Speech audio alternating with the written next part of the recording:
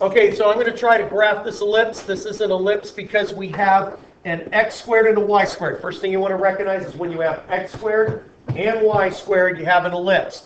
Okay, that's not absolutely true. Let me clarify that. If they're both the same sign,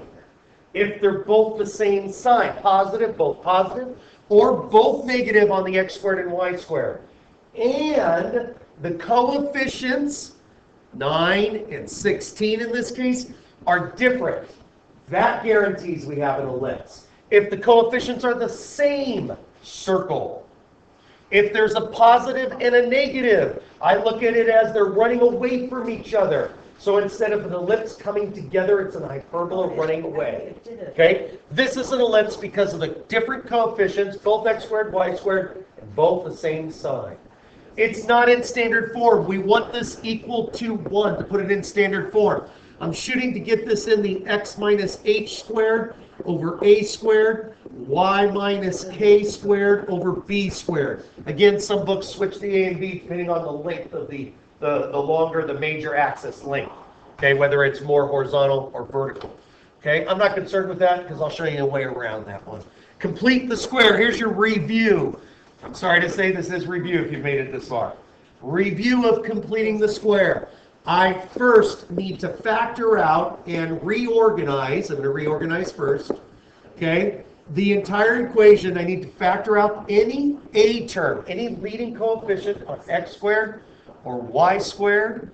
Okay. Any leading coefficient, I need you guys to factor those out. But you need to factor them out of the first two terms.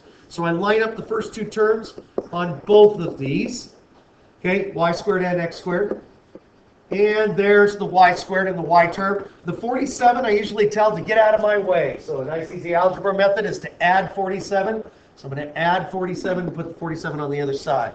Second step, because sometimes I like to put a little space inside the completing the square technique here to remind me to adjust this equation at the end. And I'll show you what I mean. First, factoring out the 9. 9x squared coming out of 54, 6x. It's always nice to get an even number there, so smile. Because when it's an odd number, we go down fraction world, and it gets a little tricky. So 6x. And then I like to put the little box there. A couple things. I'm completing a square, and I'm putting a square up there so I feel like it's normal. But that's not where I'm really completing the square. This is the completed square right here. This is the completed square we're shooting for. So that's where I'm trying to get to. I'm trying to get to here. So here's my trick. Half of b. Half of b goes there. X plus 3. Then square that term to figure out what you've added. And in this case, a 9. Now be careful. The last step is to adjust. The last step is to adjust. It's not just a 9 we needed in this equation. It's an 81, exactly. You got to recognize the 9 times on the outside. Thanks for that. That was perfect. And that's the key, is that you need to add what you've added on this side. You got to add to the other side. Now, do the other one, 16. 16 comes out of y squared and 32y. Okay, as a negative 2y, I put a little box there to remind me. It's just my little trick to help me. Okay, half of b, bring down the plus sign, half of b, y minus 1, quantity squared. The square of that is 1. The square of that is 1, but I'm not really just adding a 1. What am I adding? 16 times 1. Excellent. So you got to realize that I'm distributing that 16 over to there, and technically I am adding a 16. Now when you take the whole other side, when you take the other side, you got 47, 81, and 16, 97, 144. Thank you. Awesome. 144. Still not in standard form. Last step, divide by the 144 on all 3 locations here. After you do that, see anything that cancels? 9 and 144 have something in common. You know what it is? 16. Is it 16? Yep, 16. So that leaves this, oops, excuse me, not up there. It doesn't leave the 16 up there. It leaves the 16 down here. It leaves the 16 down here. 144 is 9 times 16. I'm canceling the 9s, or making a 1 out of the 9, as I often say. Vice versa. leaves a 9 there. Finally, I have this built. Now I can graph this. Now I can graph this and find all the key information. So here's the graphing. Okay, first thing I'm going to do is I'm going to put, let me quickly get an image real quick. My gallery, hang on, my pictures. Whoops. Oh, let me just find it the old way. Hang on, it's going to be here. Boom, boom. Usually a couple down, and I'll find my XY grid. Should have had that up ready to go. I apologize. Oh, I can't find my XY grid. I'm losing it.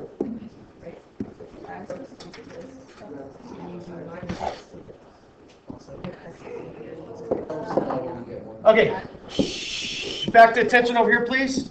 Some of you I graded some of these, some of the parabola work we did recently, and there's some small mistakes with the foci that I see us making. So I want to be sure that we get this right.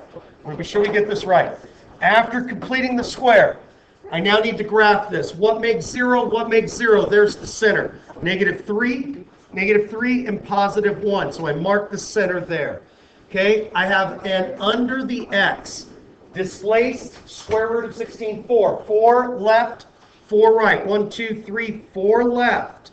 1, 2, 3, 4 right.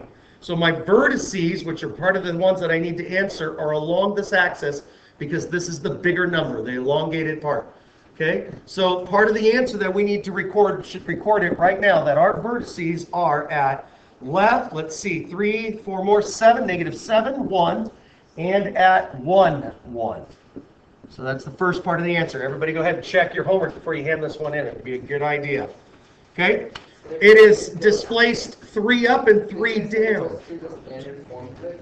No, it wanted you to, I prefer to graph it before I answer any vertices or foci questions or getting the focus points. I prefer to graph it because then I can make my right triangle and I find it a lot easier. You easily could have followed the formulas in the book and honestly not understood a single thing and produced answers. Okay? I'm trying to fight that urge. So if this is my scratch work, so be it. The graph is my scratch work. Okay? Here's the general idea of the curve. Looks a little bit like Stewie's head. Looks a little bit like Stewie's head there. And how do I get the foci? The focus point's got to be about there. So what I usually do is I put about where it is, draw the line. The distance I need to get is center to focus. So I draw that line, complete the right triangle with the other vertex, recognize the hypotenuse. This is the key thing you got to remember.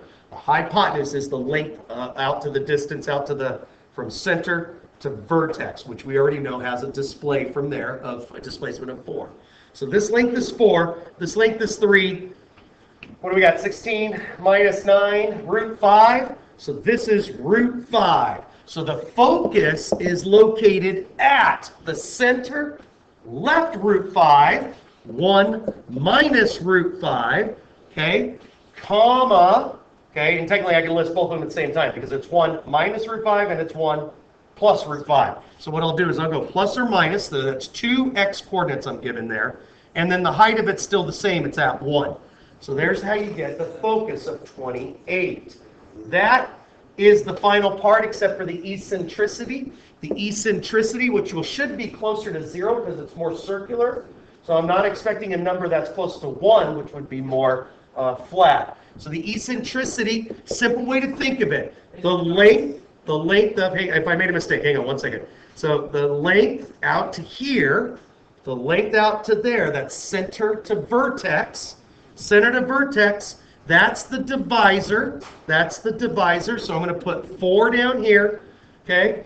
And then the length from center to the length from center to focus is root 5.